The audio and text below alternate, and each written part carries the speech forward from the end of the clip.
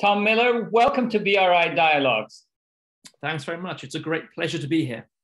Very few people understand the developments of Asia, the way you have done it and dug in as a connoisseur, traveling these geographies.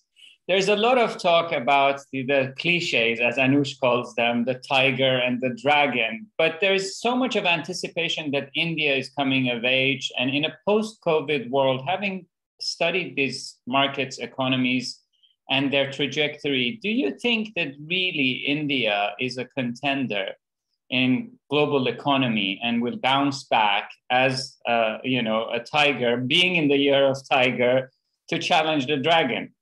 Right. Well, for some reason, India, although of course it actually has tigers, it's always called the elephant. And sort of one reason for that is that it's always traditionally been rather slow. But India has huge potential, and sort of 15 years ago, when actually like 10 years ago, when India was 10 to 15 years ago, India was shining supposedly. People got very, very excited about the outlook for India. And then things slowed down a little bit, and then Modi came into power. People got excited again. But actually, India's had a very, very tough time of it, and of course, it was hit very hard by the pandemic. But actually, it was slowing down enormously before then. So you had sort of quarterly growth was at about 3% before the pandemic hit, and annual growth was at about 4% in 2019, and so we were getting quite negative on India even before the pandemic, and the pandemic has been particularly tough actually on India. Now there's a lot of optimism right now. And I think a lot of that really is due to kind of base effects, if you like. So the Indian economy is bouncing back. There's a lot of growth there now, and people are excited because it is, the fastest growing large economy in the world, or was probably going to be when the numbers come out. So it looks like for the current fiscal year, which finishes at the end of March, it'll grow at sort of 9% plus. And then we're looking at sort of 8% for the next year or two, there or thereabouts. So India's sort of getting back to the sort of growth trajectory that people saw a decade ago. But what people forget, though, is that the sort of bottom half of India have done very, very badly. And the economy is deeply scarred by the pandemic. Inequality has grown. In fact, there is more poverty in India today than there was before the pandemic. GDP per capita has fallen, but a lot of this has been it's been sort of hidden by the fantastic stock market performance until recently, if you like. And that's because a lot of the growth that has come back recently has really accrued to very big business and the formal economy. So it's the informal economy that has suffered very, very badly. And so, do I think India has potential? Of course it does. It's got fantastic demographics, which are equally actually as much of a challenge as they are a kind of dividend, but it does have that. And it's actually quite difficult for India not to grow. It has so many young people coming into the economy. But India has really struggled, though, to make the kind of structural reforms it needs to kind of boost productivity.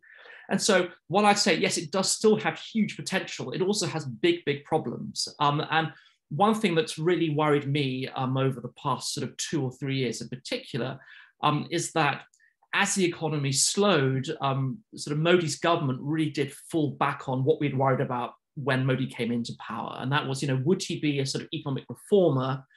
Would he open up to business and do all the things we wanted him to do? Or would he really double down on his whole Hindutva, sort of Hindu nationalist agenda? And we've seen a lot of that. Now, I think the hope now is that post-pandemic, economic growth is really the priority.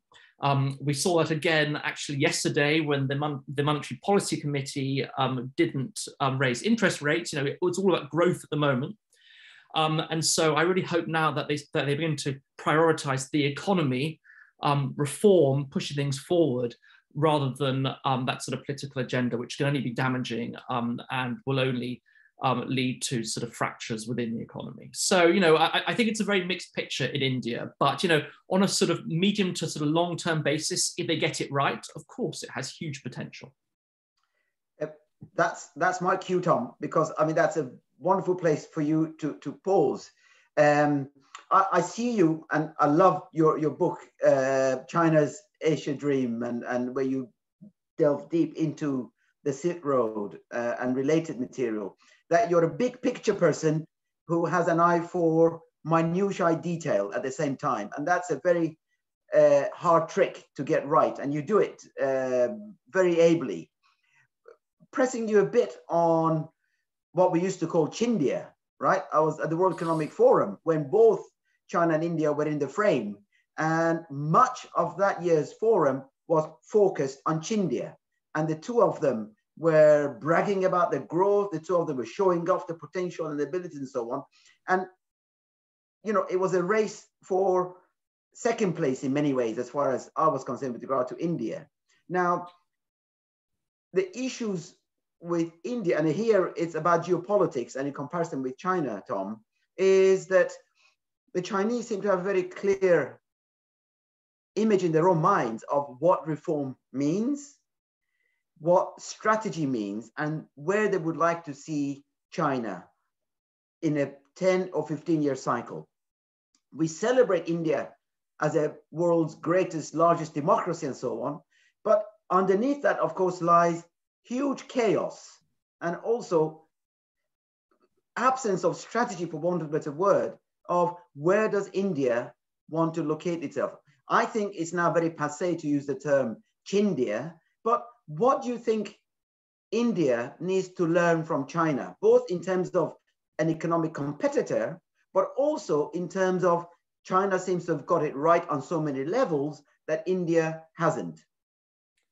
Right. Well, yes. The idea of Chindia fell out of fashion a long time ago, and of course, sort of part of the idea was that India and China could sort of work together or be, the two big giants, and that was always going to be very, very difficult because of the just huge mistrust between the two countries. And we don't want to go into the details now, but of course, we've had people firing guns on, in the Himalayas, for the first time in 40 years. So that was all very, very difficult. What can India learn from China? Well, if you go back to when Modi took power in 2014, Modi was somebody who traveled to China a lot. And in Gujarat, he had supposedly been inspired by some of those sort of Chinese reforms of sort of opening up to business and letting the state get out of the way in certain respects. So, of course, China's rise has been kind of very state-led. But equally, it's allowed the private sector to get ahead too. It's been a sort of a very, very careful mix. But I would say, the one thing that India probably needs to do is to boost manufacturing. If India has one single problem, it is that it doesn't create enough jobs. And actually, in some respects, you can say that India is lacking sort of 200 to 250 million jobs. If you look at the labour participation rates in India, which are only worse in 2 or 3 Middle Eastern countries where women just cannot work at all. And in fact, women in India barely work, in the real economy. The labour participation rates are in the cities only at about 10 or 12% or something, sort of crazily low levels. But manufacturing as a share of GDP is still at about 15%, very, very low. Sort of China was sort of about twice that. And that's something that Modi was talking about doing, and India's really struggled to do. And if you're going to grow, then manufacturing is that sort of first rung on the ladder. India has manufacturing; it just doesn't have enough, and it doesn't have enough of that labor-intensive manufacturing that can employ lots and lots of people. So I think that's one thing. And an obvious example here is to look at the textiles and really the garment sector, and they're kind of different things. So textiles is more capital-intensive; garments is about sort of people cutting and sewing clothes together. And of course, that's something that China, it was huge in China. It still is big, but now that labor costs have risen in China and China sort of moved up the value chain, some of that is moving to other countries. But Bangladesh has taken a lot of that rather than India. I think that's an enormous shame for India. And another thing, though, would be construction and real estate. Obviously, if you go to India, there is huge construction, but India doesn't really have the very large real estate companies that China has. It's now, there are a few beginning to grow, but they tend to be based, they're very kind of regional or kind of city-based. And sort of India, it doesn't work so well as a sort of single country as China does. And they've been trying to change that. The goods and services tax is one way of trying to kind of bring the country together. And along with better infrastructure too, which is also something that India needs to do and has been doing. And actually infrastructure in India has improved enormously in the last decade also.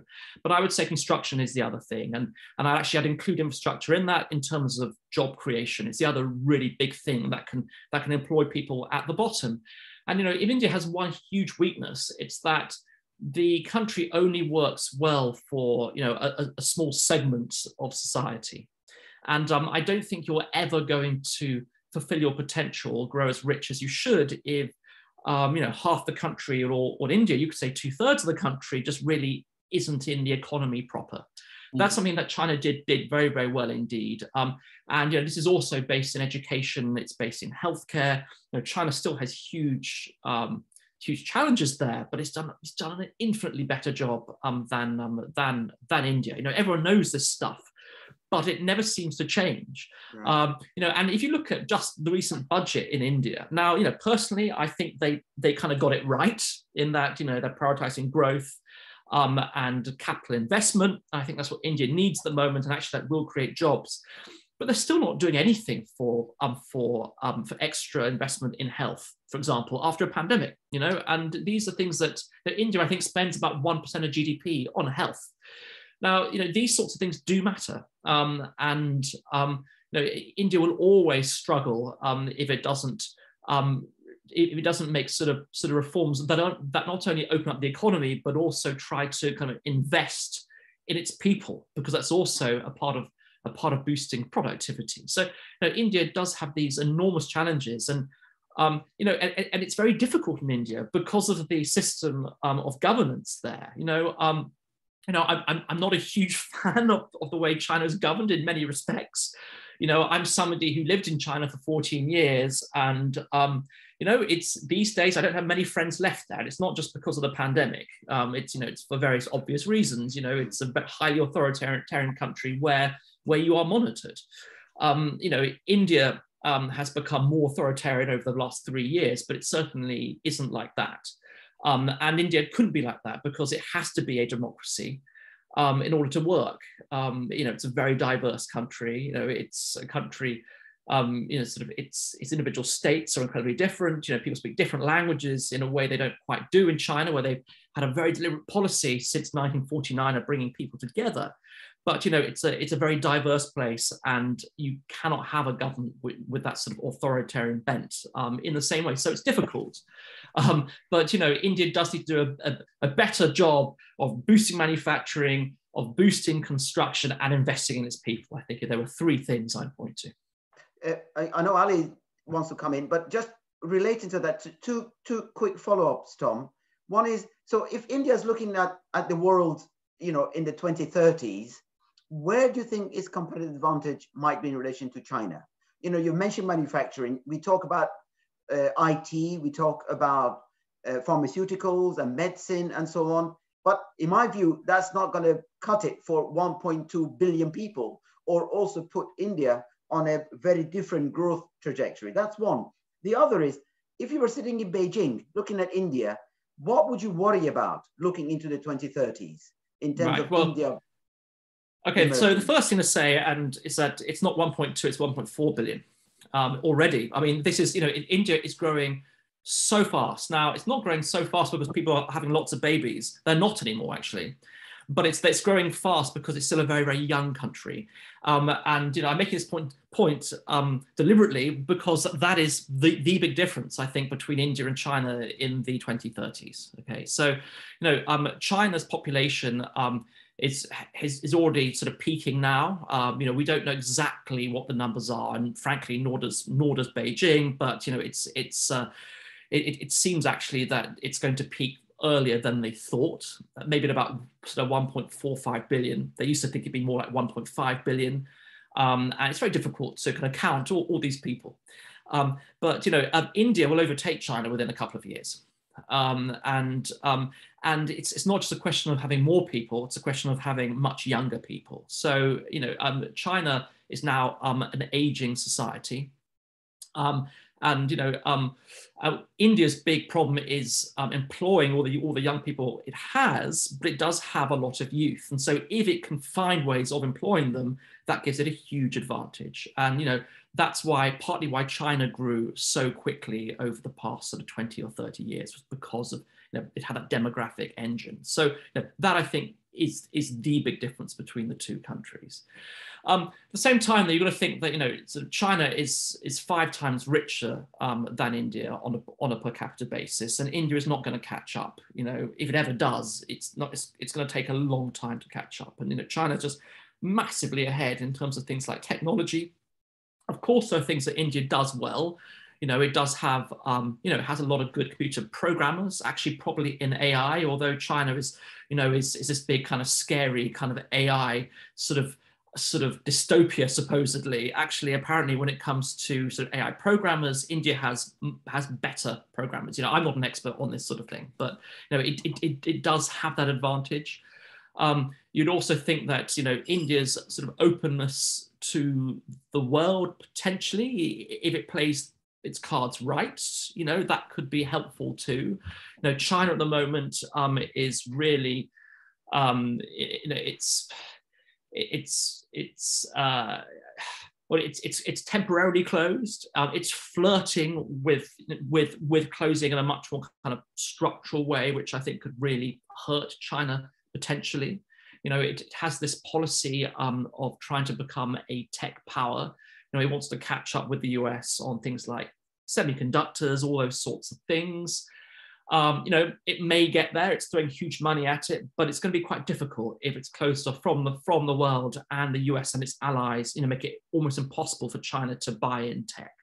So that is something I think that will also really challenge China potentially. So it does come down partly to China's relations with the rest of the world. Yes, I think that's what I would say initially to that question. Tom, I think none of this can be separated from the geopolitical realities on the ground. And as somebody who has been, and talking to institutions, think tanks, State Department, Chatham House, do you think that the West really understands the complexities and dynamics of China's ambitions? And from there, I want to as well go to the fitting of India in a post-Afghanistan world. The AFPAC, as it was called, can now be called CHAFPAC. You add China and Afghanistan and Pakistan to that. Do you think that US, having had Afghanistan to itself for 20 years, or the West for that matter, not understanding what they dealt with, understand the complexities of China in this geopolitical narrative? And where does India fit into this picture in a post-Afghanistan world for its economic ambitions, and China's more encroaching into that triangle? Okay, so on the first question, does the West understand China's ambitions? Well, I think it understands them much better now than it did. So when I first wrote this book, it came out in 2017, but the research was really between 2013, 14 to 16. Okay, so for the book, I traveled around a dozen countries in Asia, and it was very clear to see, sort of China's ambitions sort of happening there on the ground. But I think I was almost, I'm not an academic, but I was almost the first person that I knew of, at least, to put my finger on, I'm not boasting here, but I'm trying to think back at the time, to the fact that China had really abandoned its kind of hide and bite dictum. Okay, so this was sort of Deng Xiaoping's formula of saying we shouldn't raise our head above the parapet because we might get shot down, right? So in Chinese, it's called Tao Guang Yang Hui, which literally means in Chinese, Tao means hide, Guang means light, Yang means nurture, and Hui means obscurity. So hide light, nurture obscurity. Okay, Tao Guang Yang Hui. And Xi Jinping, when he came to power, literally the first thing he did was to stand on the edge of Tiananmen Square, and announced that he wanted to achieve the great rejuvenation of the Chinese people, or Chinese nation, however you want to translate it. Now, this wasn't a new formula. People had spoken about this sort of since the 1930s or whatever. But he was putting that at the kind of very centre of policy again. And, to put it into sort of Trumpian terms, it means make China great again. That's what he's been trying to do. And he called this the Chinese dream or the China dream. Now, sort of people, that was all reported in the press. Nobody really knew what it meant, but I'm not sure people took it that seriously. People knew that China was rising, but they didn't sort of know that China was going to be so kind of deliberate and, it was going to be so kind of proactive, if you like, in its sort of political ambitions. And so, if you look at the Belt and Road Initiative, it's about lots of things, but, one of the major ambitions they have really is for China to be a sort of leader, an economic leader of the sort of developing world. And so Belt and Road Initiative, it's about sort of financing infrastructure development, among other things, in countries that need it. But by doing that, you create some kind of political linkages, political leverage, and economic and geopolitical dependencies. And so, although China was doing this before Xi Jinping, Xi Jinping has sort of repackaged it and gave it much more much more political capital was put behind it, if you like. And I don't think people woke up to this at first. I think they really began to under Trump, actually. So Trump had this kind of very sort of anti sort of China line. And you saw that from 2018 in particular. Obviously, you had that was when the US-China trade war really started, but also with the Belt and Road, that's when you had Trump's attack dogs. So Mike Pence, Pompeo, John Bolton, these guys coming out with the whole kind of debt trap narrative, predatory lending, all of that kind of stuff. And I think that was when they really began to realize, hey, these guys are serious and they're winning. So in the developing world, the US had really lost its influence, and China had kind of stepped into the breach and was lending lots and lots of money, doing lots and lots of things, and sort of really building up pockets of political influence. So if you look around the world, it has sort of a bunch of sort of forums it uses. So if you look at Africa, it's called FOCAC, the Forum on China-Africa cooperation. If you look at Central and Eastern Europe, it's called 17+1. If you look across Asia, it works with ASEAN, China and ASEAN. It's got the Shanghai Cooperative, cooperation organization across Central Asia, now including India and as well, and Pakistan. It's got China CELAC in Latin America. Wherever you go, China has these forums, and it gets together with these countries, takes them very seriously. Its leaders visit all these countries. They work very hard, much harder than the US, and they take them seriously. They give them face. And I think, the US now understands that, which is now why we're seeing the US and its allies trying to fight back with things like Build Back Better World, which is meant to be a sort of Western attempt to take on the Belt and Road. It's not going to work. And I don't think they're putting enough money into it. But it shows they're taking it seriously. So I think people do now know that China's a threat. So that's the first question. The second question was, talking about chaff-pack, which I that's a new term. But, we coined together today. I rather like that. It sounds like a sort of nasty case of either chafing thighs or something. So I don't know, but but yes, obviously, China has had deep influence in Pakistan for a long time. It's a relationship of convenience, for both of them. It's about keeping India off guard. If India's looking towards China and the Himalayas, then that means that it's kind of ignoring Pakistan. And if it's looking at Pakistan, it's kind of ignoring the other side. So it's difficult for India. And so that's why you have all this crazy rhetoric about the relationship being sweeter than honey, higher than the highest heavens, all that kind of nonsense that they come out with. So it's a long-term relationship. China has no formal allies, but actually, in the kind of Western military sense, it's not going to go to war for somebody. But I think it is fair to say that actually Pakistan is a sort of political ally in a sense, and now Russia is certainly a political ally too, and Russia is relevant to this whole discussion in Central Asia too. So China has been it's been investing and lending huge amounts in Pakistan over the past decade, particularly since sort of 2015, 2016. So you look at the Belt and Road Initiative, Pakistan is the single biggest location globally of that. So they have this initiative called the China-Pakistan Economic Corridor, which makes it sound like it's sort of China and Pakistan are going to be linked overland. To be honest, it's kind of nonsense. They've had the Karakoram Highway, which was sort of built in the 1980s. I mean, I traveled across it back in 2001, and I got stuck on the Chinese side for a little bit because there'd been a landslide. That still happens. It's a little road. It's been widened in recent years, but it's been closed for COVID. It's for half the year it's under snow. The other half of the year, there are landslides.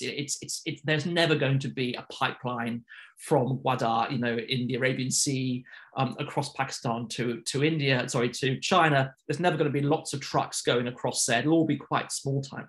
No, what CPEC really means is that China is lending lots of money and helping to build lots of useful things to Pakistan in Pakistan. So it's not really about linking the countries, but it is still a very, very big deal. Pakistan sees this as a game changer. That's the word that's always used. Is it a game changer? Well, you can argue probably not quite a game changer, but it does mean that Pakistan has lots of new power stations it didn't have before. It has lots of new motorways it didn't have before. It has a new deep water port it didn't have before. It has lots of kind of useful things. And to kind of bring India into this conversation, China has built this port at Gwadar on the Arabian Sea. I think its strategic influence, the strategic import is often exaggerated because it's not a military base for the Chinese, but the point is it could become one, right? So it's never going to be, I think, a huge port in terms of sort of transporting sort of things between Pakistan and China or whatever, but it does potentially give the People's Liberation Army naval access. And so, Djibouti is the first sort of official sort of military port that China has. And, Gwadar could become another one near the Straits of Hormuz. So that's potentially very, very useful. And this, of course, is what India worries about terribly. It has this old idea of the string of pearls, that China is building, the strategic string of pearls around Mother India. It's going to strangle Mother India. So, it looks at Sri Lanka with various investments there. China now, has this 99-year lease on Hambantota port. Again, another empty port, but again, it could provide access. China's military submarines have docked in Colombo in the past. It also has investments in Bangladesh, in Myanmar, and other places. Again, they're not really military, but there's always potential for them to use for military purposes if necessary. And so, India does worry. I think it often kind of exaggerates the strategic import of these, but you can see why, if you're Indian, you should worry about it. But I'll say one other thing on this before we'll get to Afghanistan. It was after the latest Himalayan blow up. When was it now? Nearly 2 years ago. Yeah. People said that that there was this whole pushback in India against working with Chinese. The various investments were put on hold, and there was lots of talk about that India would buy its goods from other countries. In that sense, you can see similarities with other parts of the world with supply chain shifts as people worry about China. But as across the entire world, this hasn't happened at all. And actually, India-China trade last year hit new heights again. It crossed the $100 billion mark for the first time. And so actually they are working in that sense as trade partners more closely than ever before, despite all of these fears and despite nearly going to war on the border, So it's a very complex picture there. Now, I think you also asked about Afghanistan and how India is involved in that. Well, I think, obviously India worries about Afghanistan because of the border with Pakistan, and it worries that if there's chaos in Afghanistan, then it could become a sponsor again for Islamic terrorism. So Islamists will then come over the border again. We'll have more attacks in India. And so India wants to be involved, but actually, really the region is looking like it's China and Russia in particular, they have the most strategic influence there now. Now that the US has gone, you have the CSTO. We saw it in action recently in Kazakhstan. Everyone knows what it is now. Russia has troops. It has troops in the region. The Baikonur sort of cosmodrome in Kazakhstan is about as big as Belgium or something. That's still basically owned by the Russians. It has troops in Tajikistan and other places. China now has a security presence on the Tajik border. It doesn't have soldiers there, but it has People's Armed Police in the region, and it has a sort of growing security footprint there. It works quite closely with the Russians. Now, it's a bit careful not to step on Russia's toes. China dominates economically, Russia dominates in terms of the security, but they do work more and more closely together. Now, of course, Russia also has quite a good relationship with the Indians, but China and the Indians don't work together at all, so that's kind of awkward. But at the moment, I don't really see India having much influence at all in Afghanistan. It's been kind of squeezed out a little bit. But I suppose the one piece of good news for India is that as much as China's quite happy to see sort of terrorists disrupting things in India, China is equally terrified of terrorism in Afghanistan seeping over the border into China. So it will do all it can to prevent Afghanistan blowing up. So in that sense, India and China actually they have a common cause. Amazing analysis. Thank you, Tom. What about the West here? Because, of course, you could argue that Pakistan stole China stole the Pakistani carpet from under the feet of the West. China was armed, Pakistan was armed by the Americans for decades. The best fighter is still the F-16 the Americans gave them. Trained their armed forces, gave them buckets loads of aid running into many millions, if not billions, and so on. And here we are, virtually less than 20 years, and Pakistan is now lodged in a very different place geopolitically. 20 years after the Afghan war, the Soviets leave, the Russians come back, but I don't see any prospects for a NATO kind of alliance having much of a presence on that part of South Asia, which must be a worry for India on the one hand, but also a cause for some concern in Beijing, because for a long time, the Chinese were satisfied that it wasn't their blood being spilt in those places. Yeah, no, I think West has gone. They will have both. It's kind of a sweet and sour pill, right? Yes, no, I'd agree with that entirely. And actually, when I looked at US bases and its allies in the region, if I remember rightly, that there isn't a single US military presence now on mainland Asia between I think it's Iraq and South Korea. It's that entire, Eurasia now is just a US free presence, which is pretty remarkable if you think back to how many troops, they have had there over the past 20 years. But yes, as you say, for China at the time, the only thing worse than having US troops on your border, as they were, China has a small border with Afghanistan, even if it is very, very mountainous and almost impassable. The only thing worse than having them there was not having them there. So yes, they were quite happy to have the US in Afghanistan, spending lots of money on trying to make it secure, because that made it more secure for China as well. And also strategically, it meant that the US was distracted and focused on Afghanistan and the greater Middle East than it was on China. So that allowed China to rise without, as much focus on Asia as perhaps the so-called Asia pivot would have suggested that it was going to. So yes, the sudden withdrawal of US troops definitely worried China, because there was the potential for chaos, and there still is. Right now, the big fear is, of course, famine in Afghanistan. But we have no idea how that will play out afterwards, and whether, you know, a general sort of breakdown in governance, as partly as a result of that, will mean that Afghanistan will once again become a kind of a launch pad for lots of sort of terrorist groups. You know, it'll help to kind of foster terrorism in the area. And that's something that China absolutely doesn't want. So in that sense, not having US troops there and an allied NATO presence, yeah, I mean, that's not ideal. But also a threat to its ally Pakistan, Tom, as well, right? Yes, I mean, but I don't think Pakistan.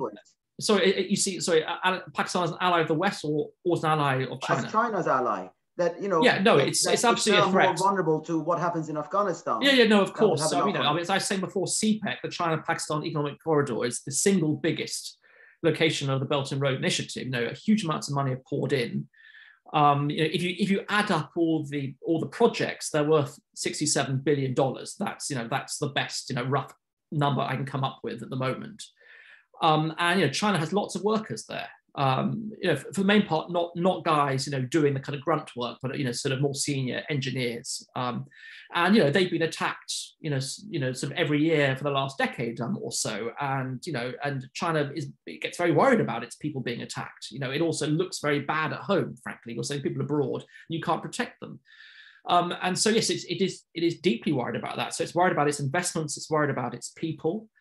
And it, you know, and it's worried about having another basket case on its border. You know, I mean, Pakistan is a big economy compared to the other economies in the region that border China, and it's, you know, it's an ally. So of course, you know, the last thing it wants is chaos in Pakistan. So yes, it's absolutely a worry to China, which is why, you know, I think it'll work very, very hard to in as much as it can to keep Afghanistan stable. The problem is, can it do that?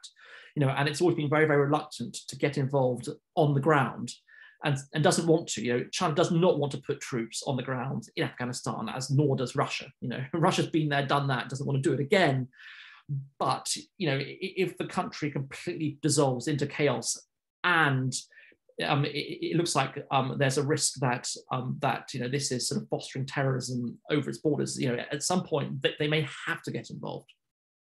It's very interesting, Tom, the way you bring all of this into sharp optics. You have talked eloquently about this axis of convenience between Russia and China, and in one of your recent blogs. And I wanted to ask you, is there an axis of commotion in Europe at the moment in dealing with both Russia and China? And is there an axis of confusion between Europe and US in how to deal with China?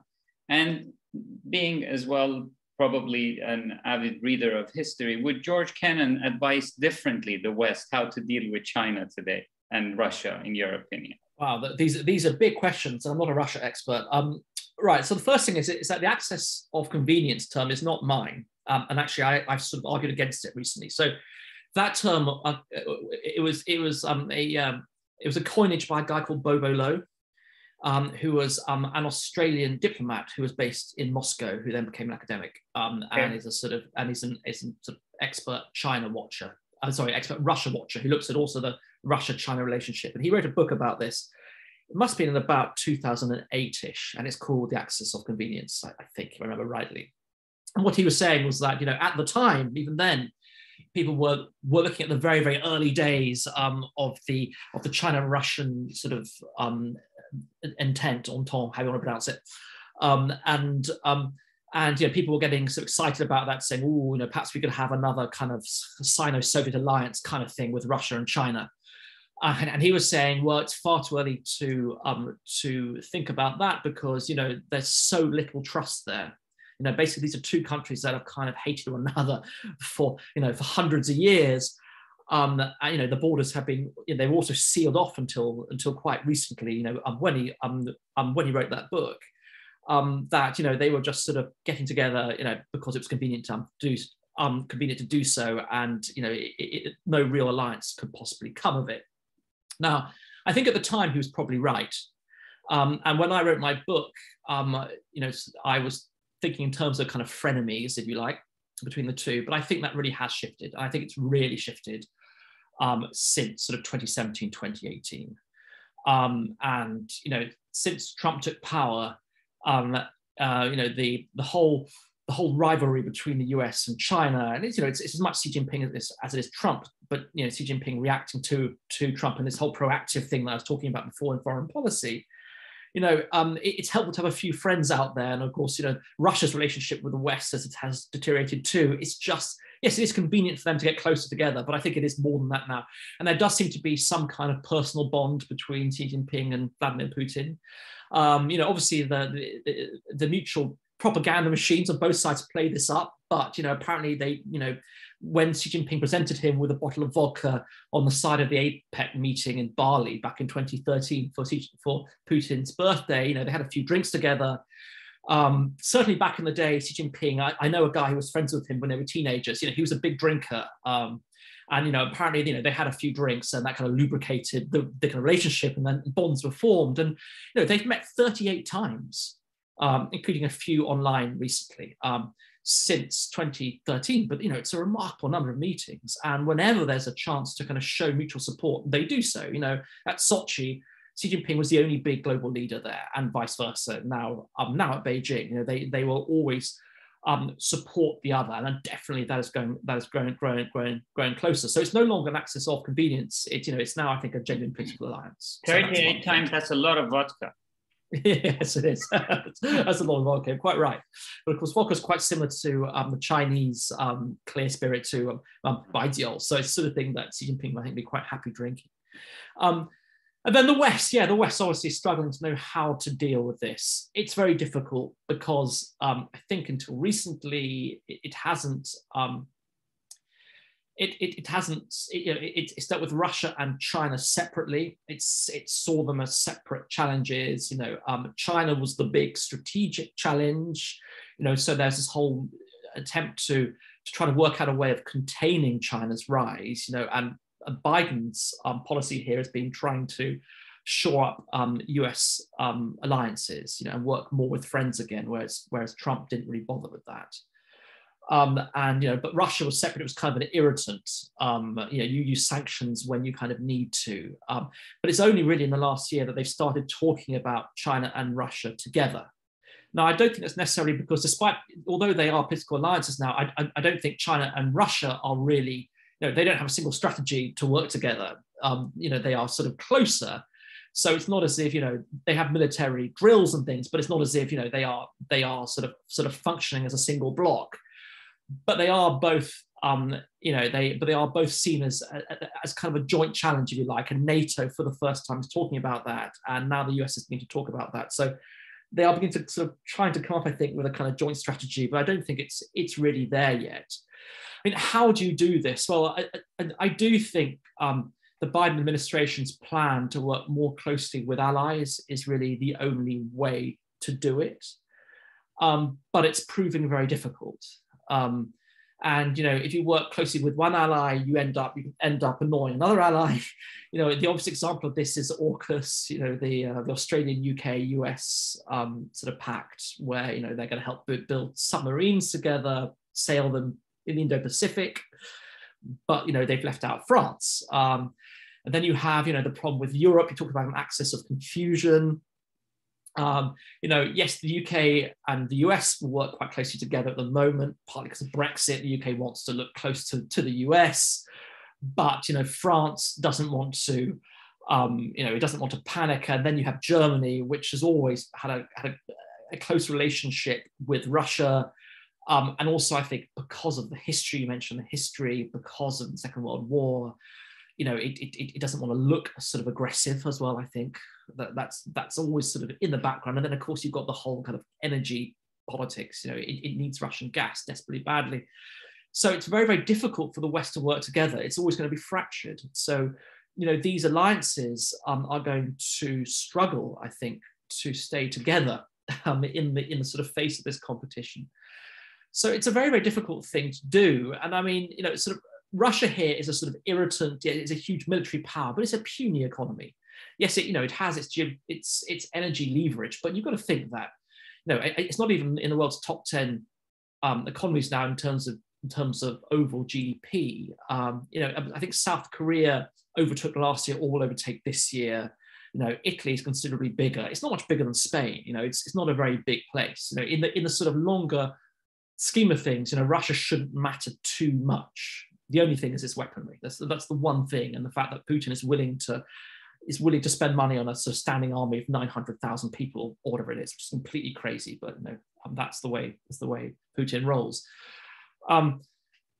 So China is the big strategic enemy, really. Unless China screws up, then China will be the world's biggest economy quite soon. There isn't very much the West can really do about it, to be honest. It's got to find a way of somehow working with China and ensuring that that conflict doesn't arise. And that's going to be the difficult thing. And because the ideologies are so different, that's going to be very, very tough to do. But I think, for the good of the world, they have to come up with some kind of way of working together. Not working together, sorry, of sort of putting up with one another. Tom, that's wonderful response to Ali's question. I want to argue against myself and see where you're coming. One is that actually, this kind of axis of convenience is very much a direct product of Western miscalculation. That by boxing two very large Eurasian countries like this and reducing their options and openly trying to contain them will lead to some marriage of convenience is inevitable. And that is exactly what we've got. And it doesn't mean that those two have become, bed buddies. It just means that they see this as a strategic opportunity for them to defend themselves against what the West openly declares to be its agenda. So that's one side of the argument. The other is, but actually, in many ways, having the two positioned the way they are will make them more defensive, will make them allocate even more resources to unproductive sectors, in particular in case of Russia, as you've mentioned, making it even weaker. And if China comes to rely on Russia, then it'll be leaning on a very weak wall that might weaken China in other parts of Asia. So that you could kind of see in a cynical way a longer-term Western strategy that I don't myself believe in, frankly, that West has a long-term strategy in these terms, but that somehow pulling or pushing China and a weak Russia together may end up giving China more scope in Eurasia, certainly, but by virtue of that, you make China vulnerable in medium term because of Russia's strategic weaknesses that you yourself have so ably put forward. So in my, two sides of my brain, where do you see this? I can see, I can see truths in both sides. And I think, the big criticism for people who, so we have a guy who's been reading our research. He's an investment banker based in Russia. He's a French guy. I won't give his name, but he's basically a Putin apologist. Okay, and and his line on this, and I think it, in some sense, it's quite accurate. Is that the West has been foolish? It should have held Russia close, and by being by kind of seeking conflict with Russia, it's just merely pushed Russia into China's arms, and China is the big strategic enemy. So that was really, really foolish. Okay, so I think you can look at it in those terms, but I'm not really sure the West had that much choice, actually. If you go back sort of 10 years ago, actually the West was trying to work much more closely with Russia. They were trying to make relations better. But Putin at every point has made it impossible. If you go around sort of poisoning enemies of the state, in foreign countries, sort of potentially, poisoning hundreds of thousands of people, this is, that's in Salisbury, for example. If you let your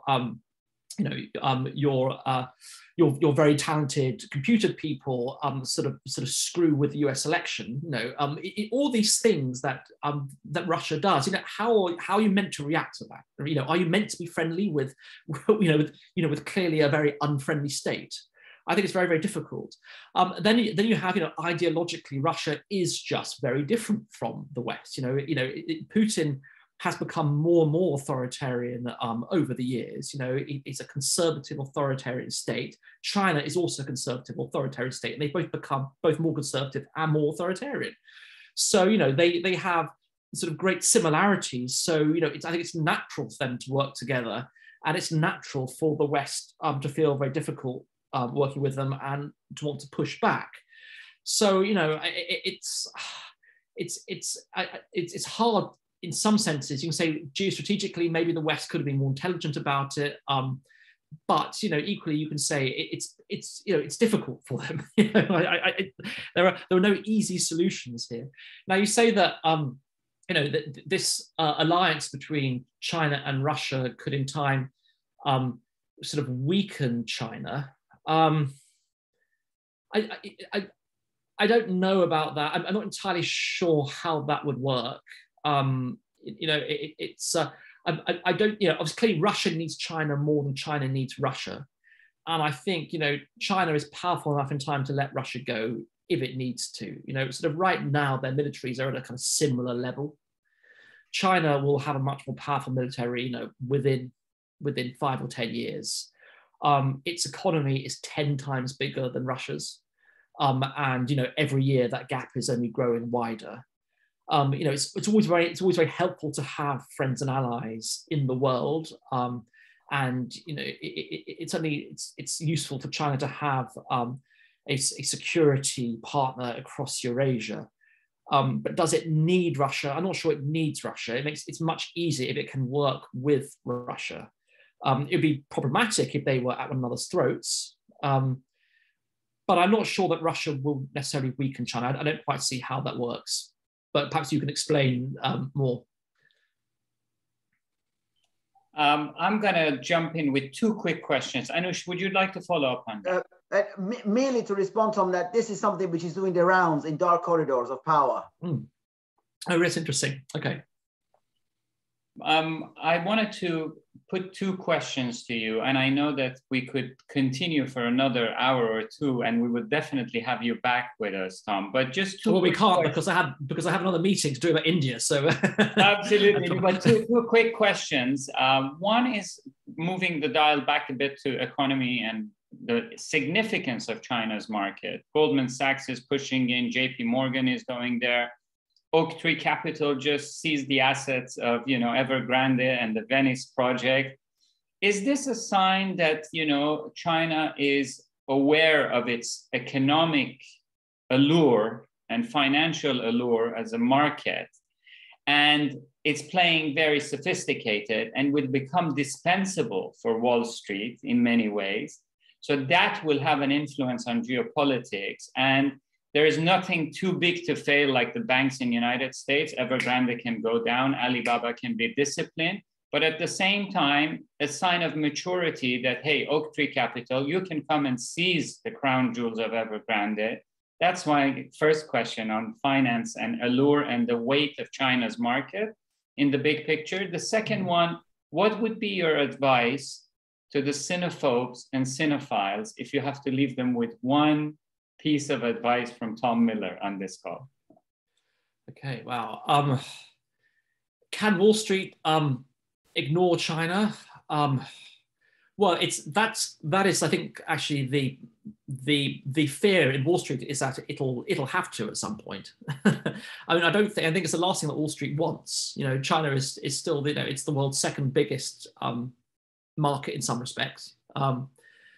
It's the world's second biggest economy, and and huge amounts of growth are still going to come out of China. So if you're investing in emerging markets around the world, it is by far the biggest emerging market in all the indices, and you want to be able to invest there. And of course, it has the world's biggest growing still consumer market. So again, it's a huge market for US companies selling in China, and of course, Wall Street has big investments in those US companies.